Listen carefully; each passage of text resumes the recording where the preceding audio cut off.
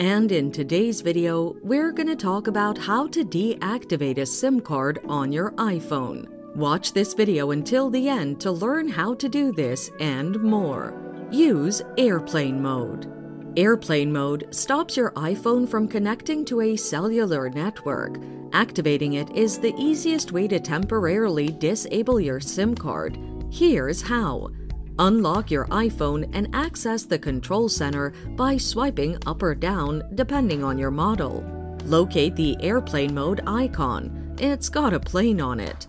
Tap this icon and wait till it turns orange, indicating it's on. Use your iPhone settings. These steps work for an iPhone supporting eSIM. You can deactivate the eSIM from your iPhone settings. Here's how. Click the gear icon to access your iPhone settings. Go to Cellular. Depending on your region and the language settings, this option could be labeled Mobile Data.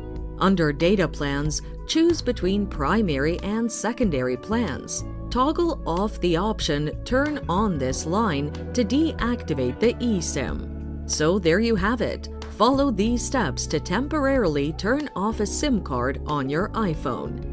Thanks for watching. Till next time.